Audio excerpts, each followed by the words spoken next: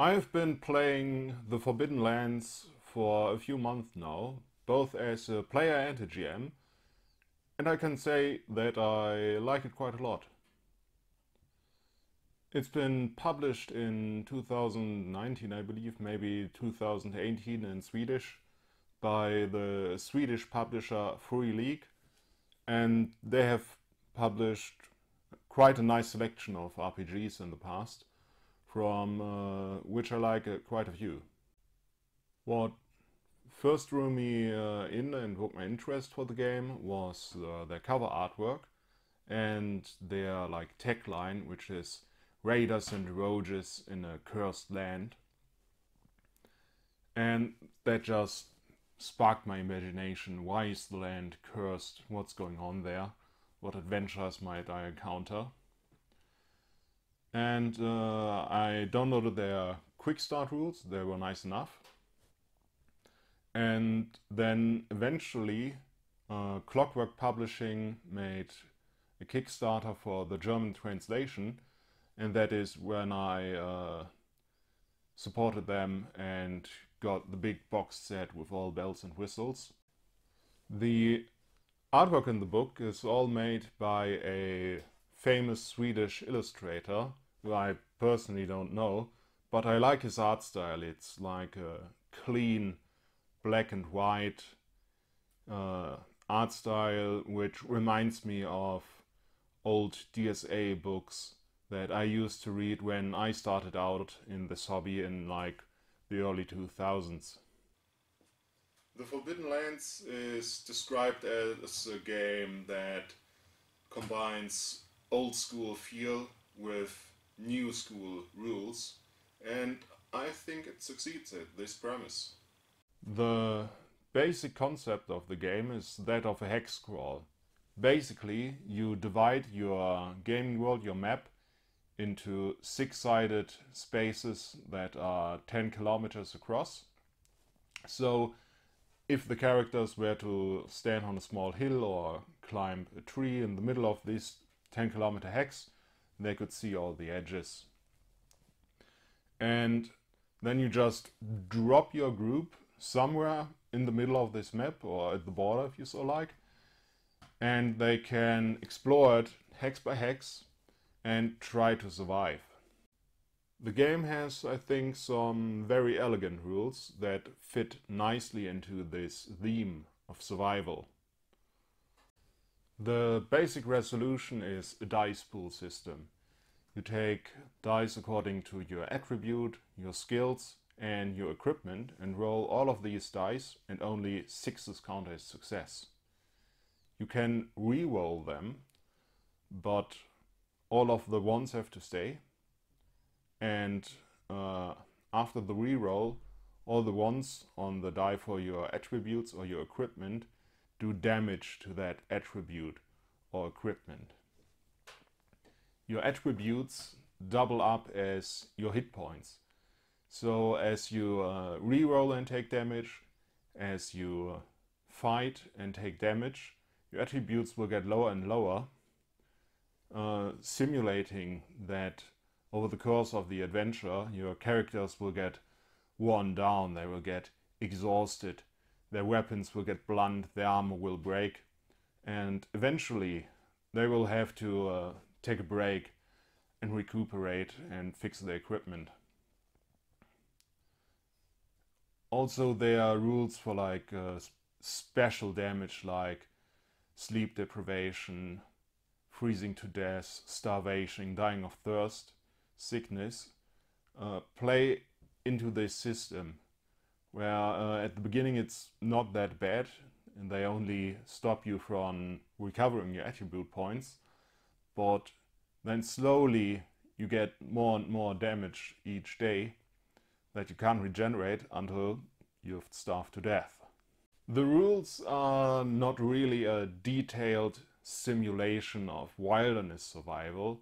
They are fairly abstract for the most part. For example, they divide a day into 4 6-hour parts, and each activity you might do on a given day takes up a 6-hour part, no matter if it would be longer or shorter, which is quite abstract, but it makes the game manageable.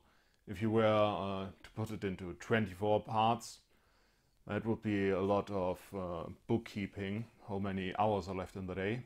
Or if you were to put it into minutes, that would be a lot of bookkeeping. I think the rules strike a good balance between realism and playability, and for the game I'm running, it's perfectly fine. At first glance, I thought the system was extremely deadly.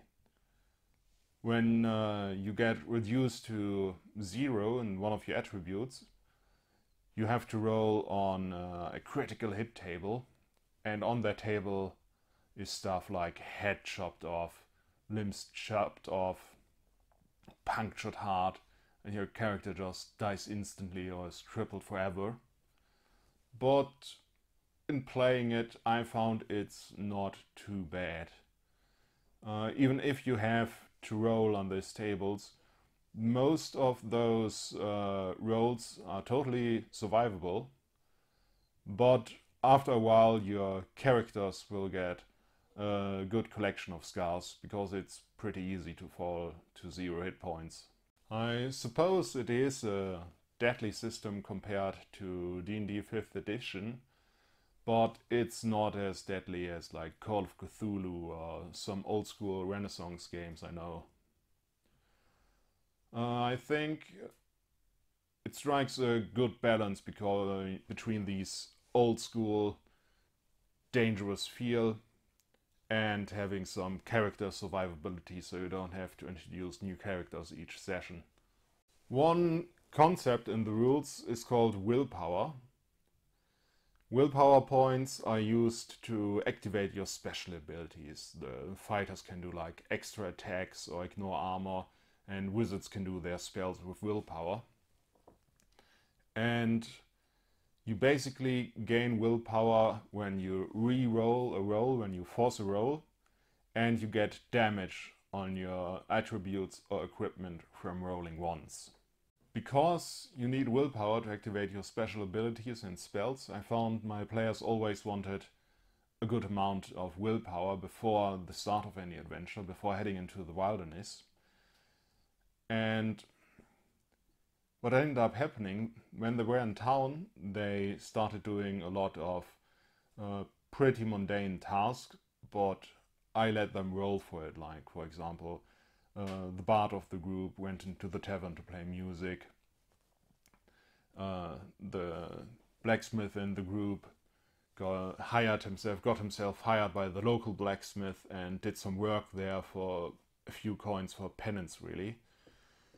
But before I realized what was happening, the dwarf was up to the maximum amount of 10 willpower. And since then I'm a lot more careful in choosing when to actually require a roll.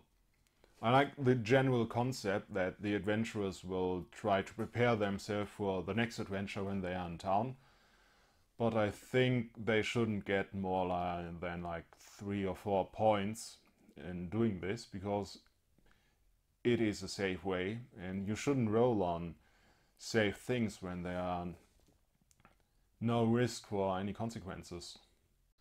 I like the general concept of willpower, and I think with some tweaking, some house rules, and more discipline on my part as a GM and not requiring too many rolls for safe things, it's pretty solid.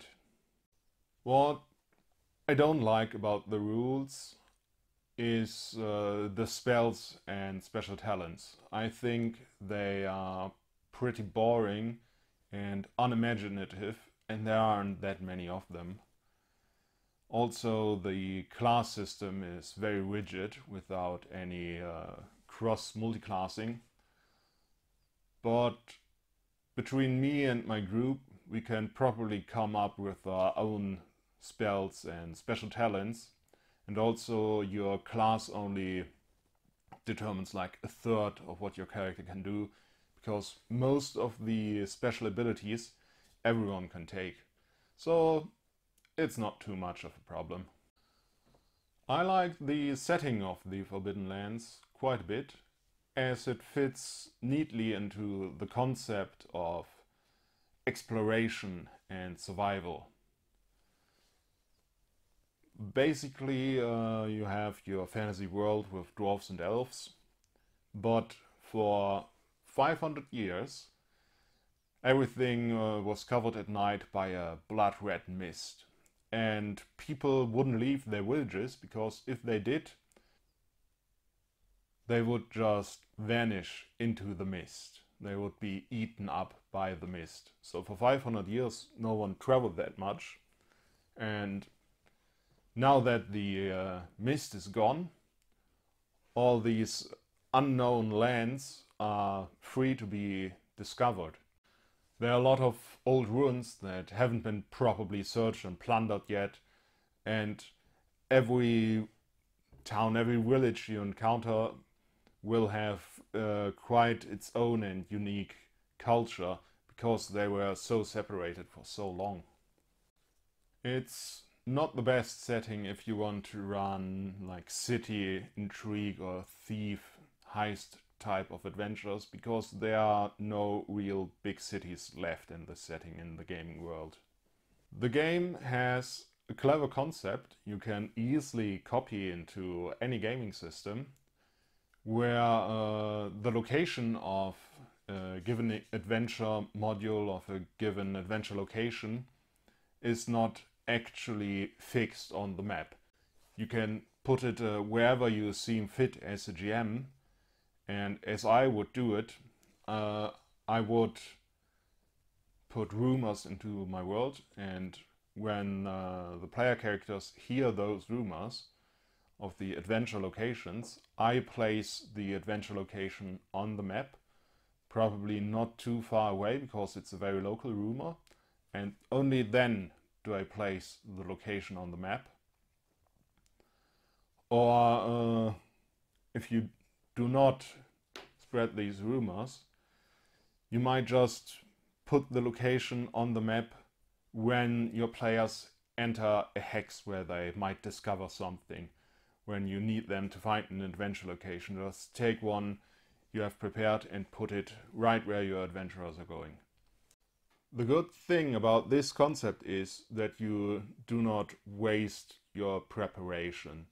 You can prepare these locations and make sure that eventually your players will find them without having to railroad them hard to find them. You can just place them where they are going anywhere, and you're not in danger of preparing something no one will ever see.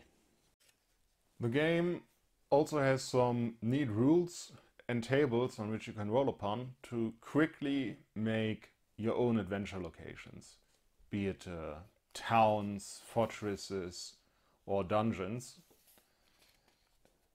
And with a few rules, you have something with its own feel that will be also pretty new. That will also be pretty unique. But also the game has some of the best pre-written adventure modules I personally know. They are written, they're worked out in a style that is very similar to the way I prepare adventures. So you get your locations, and you get your characters and your factions and a few plot hooks of what might happen, but not a clear predetermined plot you have to follow, your characters have to follow. And that makes it very easy for me to run these games with very little preparation.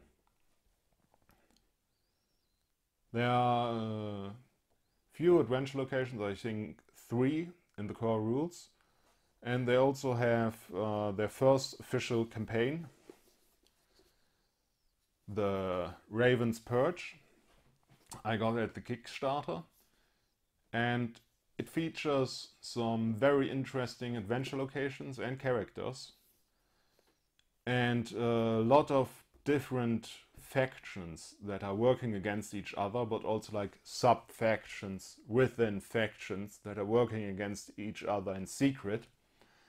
And your players can theoretically meet and befriend or make an enemy out of any of them. My group is not very far into the campaign yet, but I think as the campaign progresses, these different characters and factions will make for an interesting dynamic and give a lot of opportunities how the plot could develop and how the world will look at the end of the campaign. They also have a small collection of adventure locations called the Tower of Quetzal, and it's a collection of very unique adventure locations, all with their own feel, with their own little thing that makes them special. And you can just take them and drop them somewhere in your gaming world when you just happen to need another wild adventure location. And you can probably use them with very little converting work in almost any other system. I got the German print version in the Kickstarter, and it's got these nice hardcover fox leather bound books, and it also came with a double-sided map and a sticker sheet, so you can just place your adventure locations on the map using the stickers or using a pen, and then you can just flip the map over, use it again for a second campaign in the same world. All in all, I like the Forbidden Lands quite a lot, and I would recommend that you check it out. You can find free quick start rules at the publisher's website, and I will leave a link to it in the video description. That's it for today. Thanks and goodbye.